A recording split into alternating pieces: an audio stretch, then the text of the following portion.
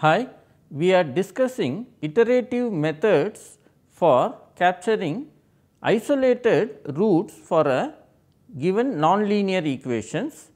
In this, today we will discuss fixed point iteration methods. Fixed point iteration methods is a class of iterative methods and it can be seen as a generalization of the certain iterative methods. In fact, you can see that Newton-Raphson method that we have discussed in the last class can be obtained as a particular case of the fixed point iteration method, but secant method does not come under fixed point iteration methods. However, Jacobi and Gauss-Seidel methods can be viewed as fixed point iteration methods.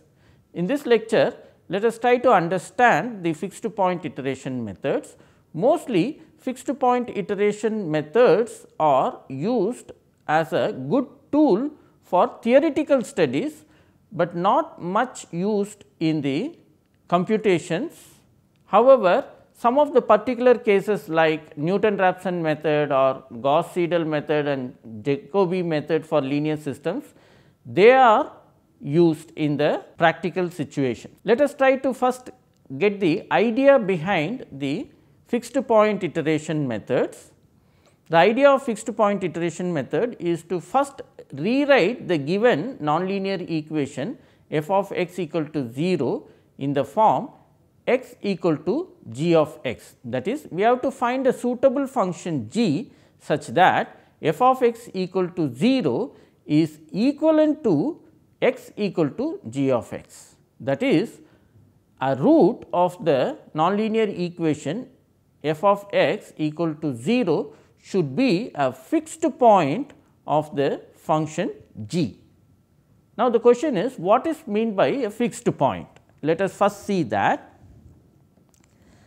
Suppose the graph of the function g is given like this.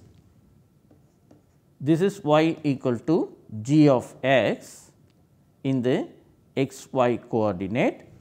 Now, what you do is you draw the straight line y is equal to x.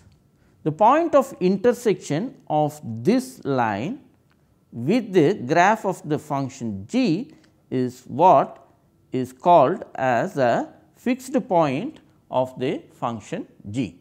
Now, you have to find a function g such that the root of the equation f of x equal to 0.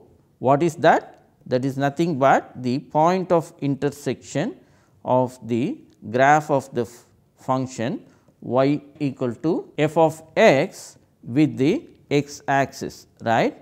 This is r. Now, you have to find a suitable g such that the root of the equation f of x equal to 0 is same as the fixed point of the function g. That is the first step of a fixed point iteration method. Well, how will you find such a g? That is not very difficult.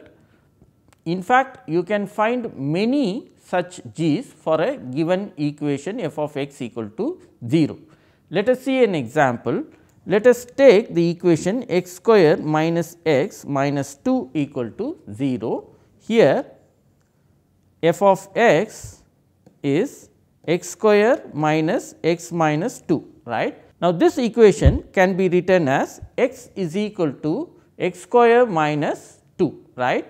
That is one way of rewriting this equation. In this case, our g is nothing but x square minus 2. You can see that a root of this equation is the fixed point of the function g. This is not the only way that you can get g. You can also get g by keeping x square on the left hand side and push the other terms on the right hand side and then take the square root. Well, you can take the plus or even you can take the minus also. In this case, g is given like this and you can in fact do it in many other ways. For instance, you can also write the given equation in this way, where g is given like this and so on, right. Once you have chosen your g suitably, then you have to define your iterative sequence as x n plus 1 equal to g of x n. And in this case, the function g is called the iterative function. If you recall, we have written the Jacobi method as x is equal to b x plus c, right.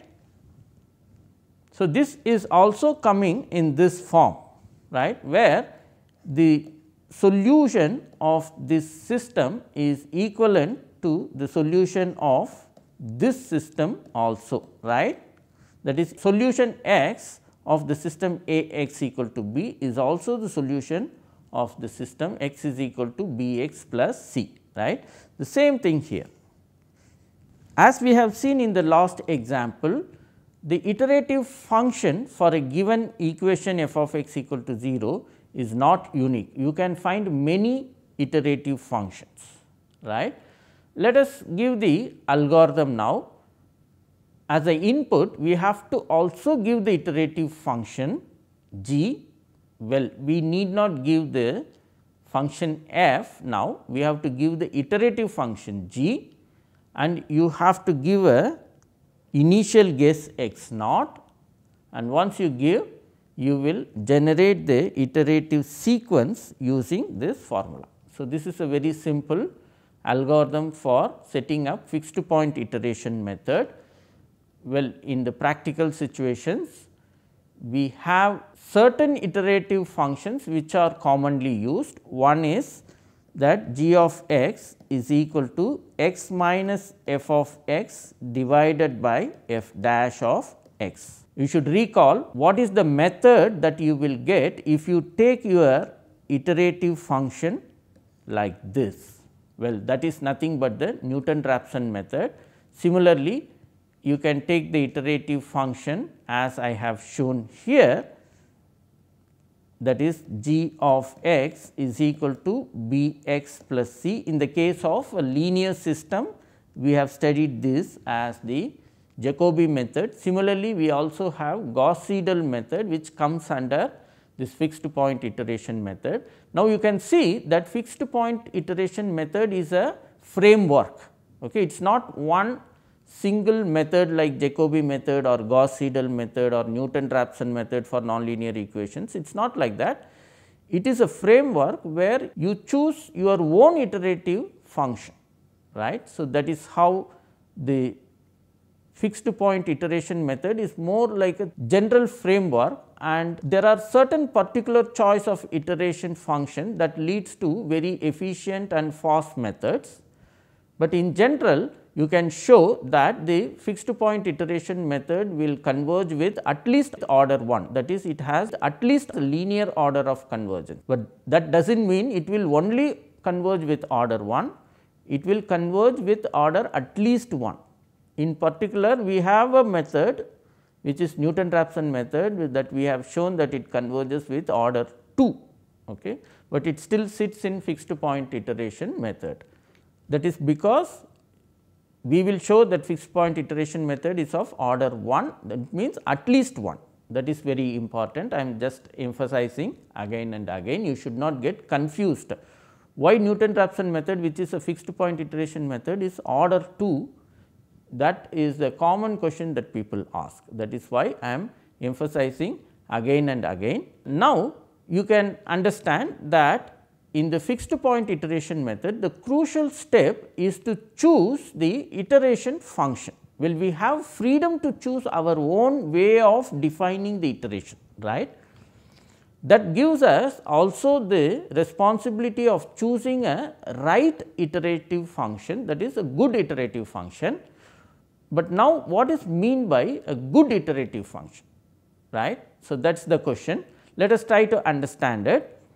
A good iterative function should have certain properties. What are they? The first one is that for a given x naught, the approximations x 1, x 2 and so on all should exist.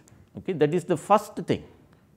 If they do not exist, then there is no meaning for saying that it is a method to calculate the root, right. Therefore, the sequence should exist, that is the first property that we will look for from our iterative function.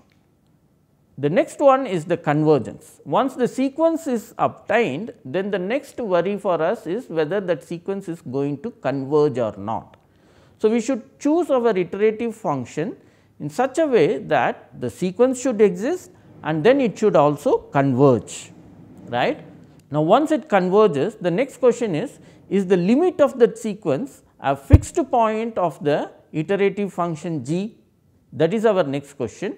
Well, we should choose our iterative function in such a way that the sequence should exist and the sequence should converge and the limit should be a fixed point of the function g, because remember we have constructed g in such a way that the fixed point of g is precisely the root of our equation f of x equal to 0, right. Therefore, the limit of the sequence should be a fixed point of the function g. So, these are the three properties that we wish to have from our iterative function. Now, the next question is how to choose such a iterative function for a given nonlinear equation f of x equal to 0. Let us see one by one. Let us take the first property, that is we want our g in such a way that the sequence x n generated by that fixed point iteration method should be well defined. Let us illustrate this situation with a bad example. Let us take the equation x square minus x equal to 0. We can take our iterative function in many ways. One bad choice is to take our iterative function as g of x is equal to minus root x. Why? Because this equation can be written as x square equal to x, right. From there you can get x equal to plus or minus root x. If I take g of x equal to minus root x, that will be obviously a bad choice, right, because if you choose x naught as any positive number say 1, then g of x naught is equal to minus 1 and that is your x 1, and now x 2 is g of x 1 and that is root minus 1, which is not a real number, right. So, that is the problem. Therefore, even if you choose your initial guess x naught as positive, we will get into the trouble of generating a real sequence. Therefore, this choice is obviously a bad choice. Now, how to obtain such a iterative function?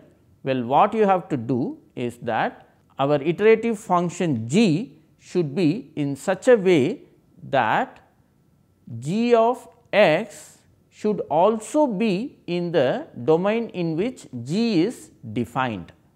Okay. That is, you take g in such a way that it is defined say on an interval a b, then what happens? You take any x in a b and find g of x, then g of x should also be defined, right, because for the next iteration you are going to apply g on this only, right. That is how the sequence goes. Therefore, x belongs to g of x should imply that g of x also belongs to a b. Then only when you go to apply one more time g on this, that will be well defined, right. It means g should be a map from an interval a b to itself a b. Such a map is called the self map,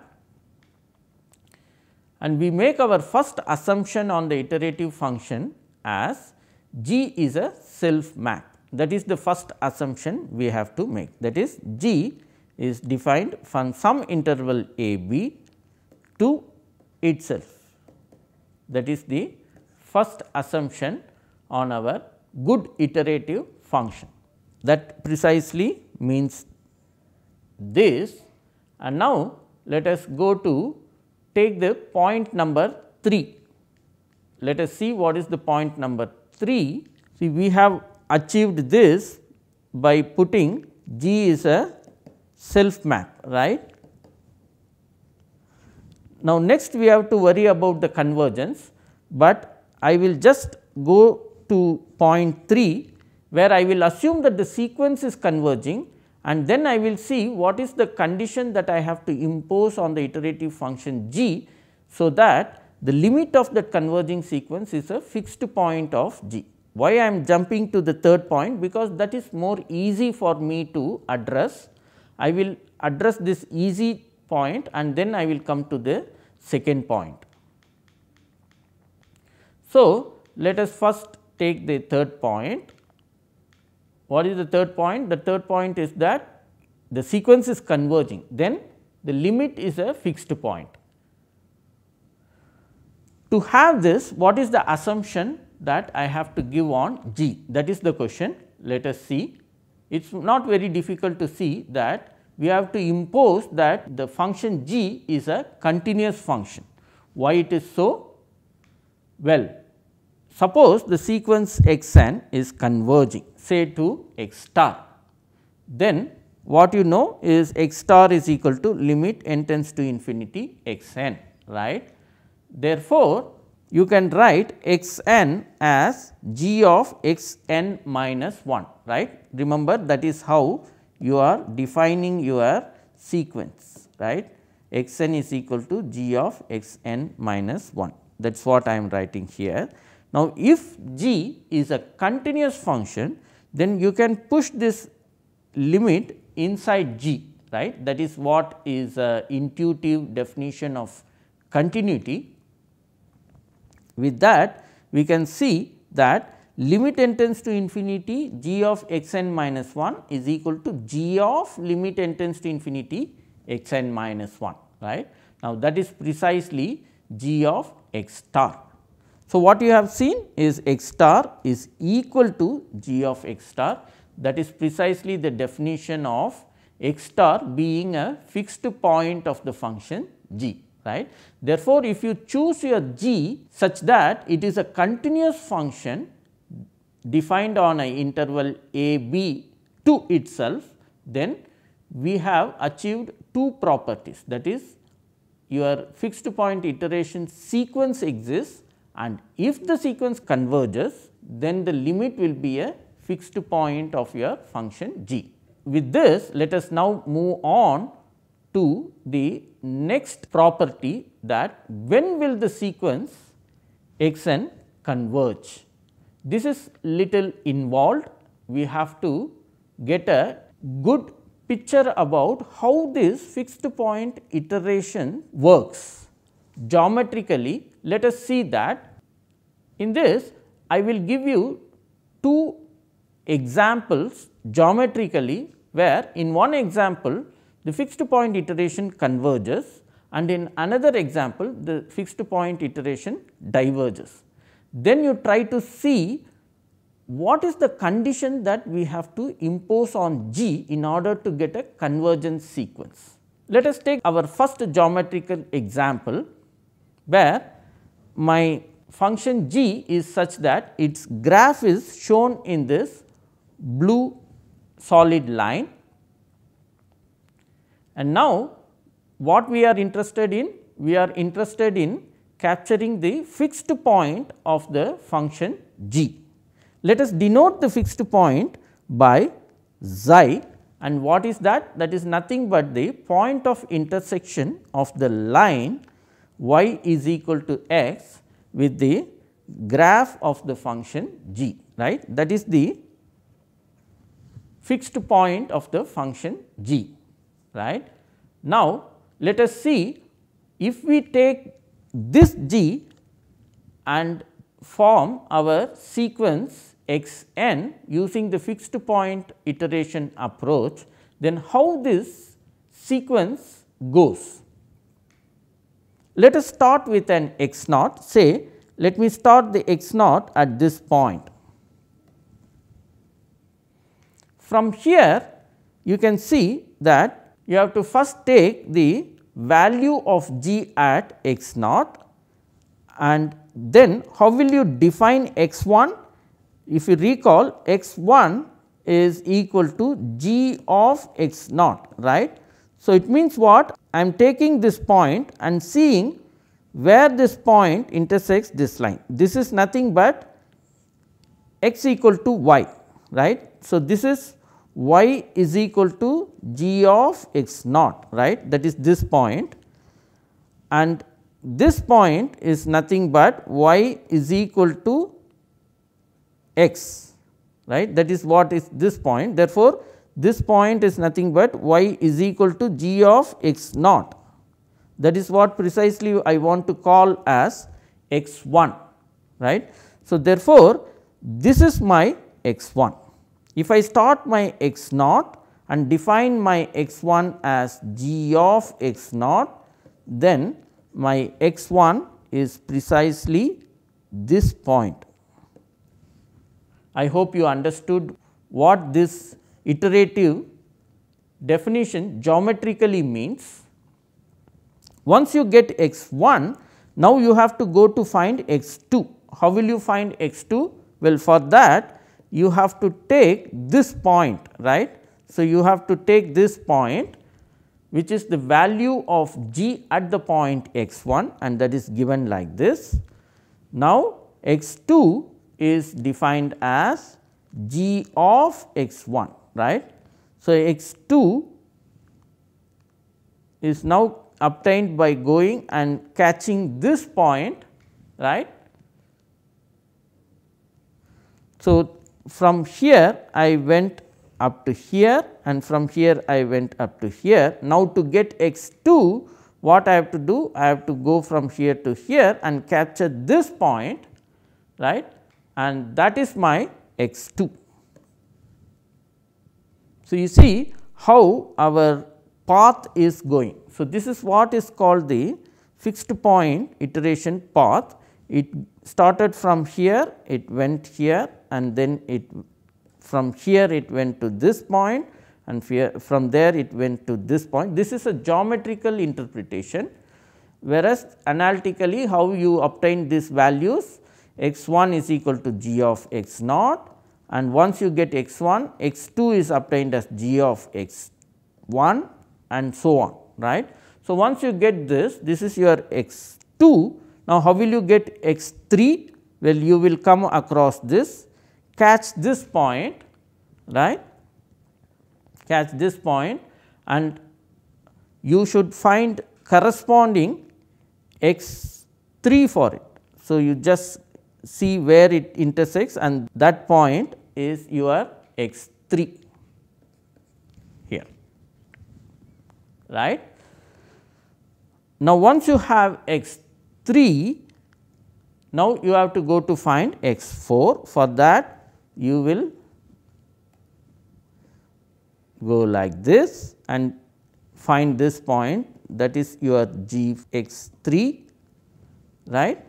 So, that is how you get x 3, and from there you will go and trace where this line intersects x axis, and you will see the corresponding x coordinate, that is your x 4, right. Once you get this, similarly you will go here and then go here to get x 5, right. Once you get x 5, you will go here and then you will get x 6. You see, observe how the convergence is happening in this geometrically, right. So, it goes like this, like this, like this, and how it is getting attracted towards the fixed point. See, there is a nice geometrical interpretation for this. You can see that it goes like this and it converges nicely to the fixed point xi. Okay. So, the fixed point xi is attracting this sequence towards it, that is what we are seeing. So, from here we go here and then it goes on like this.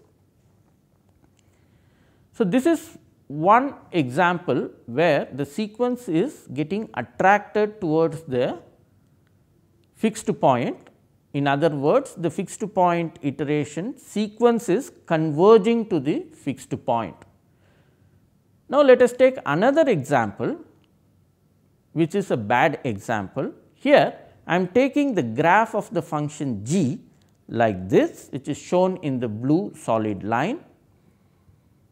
And what is the fixed point of this function? Well, that is the point of intersection of the graph of the function g with the line y equal to x, and that is given like this. Let us denote it by xi as we did in this example. Now, let us see how the iterative sequence goes if we take this g as the iteration function. I hope you understood the geometrical idea behind this sequence. Analytical is very simple, but geometry is something which you have to once think and see how I have constructed this fixed point path. This is called the path, and you just have to put the arrows here. So, the arrows indicates how this fixed point iteration moves and goes towards the fixed point, right. So, it goes like this. Now, let us start with some x naught. Now, purposely I have taken it very close to the fixed point, unlike in the previous example where I took the x naught pretty far from the fixed point, but then it was the nice story that it was getting attracted. But now I am purposely taking x naught close to xi. Now, it will go away from the fixed point. Let us see how the sequence goes.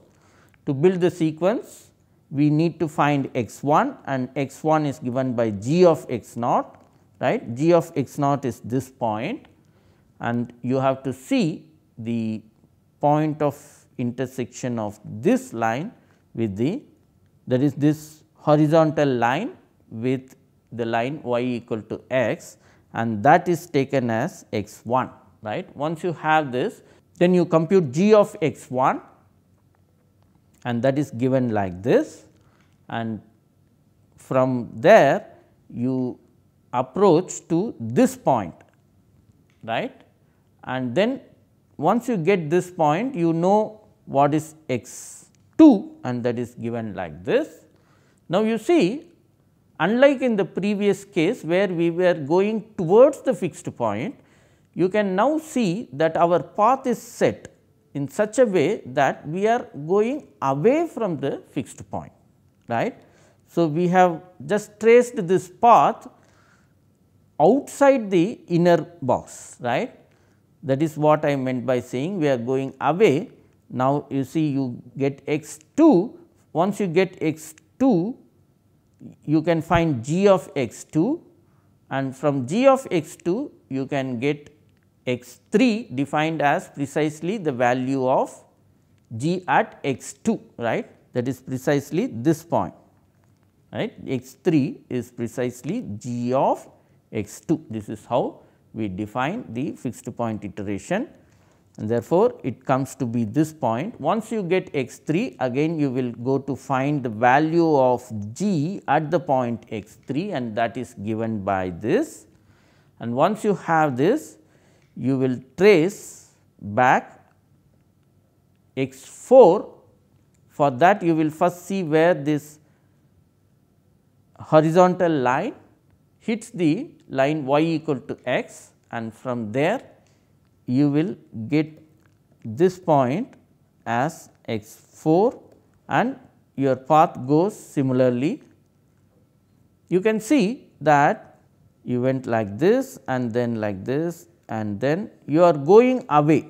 As you go on computing the iteration, you are going away from the fixed point in this case. You see, it goes like this, like that it will keep on going away from the fixed point. Now, just observe what is the difference between this function and this function? What is the condition that you have to impose in order to get your fixed point iteration sequence as a convergent sequence? Well, it is all depends on what is the slope of the function g when you are very near to the fixed point, that is in this small neighborhood of the fixed point.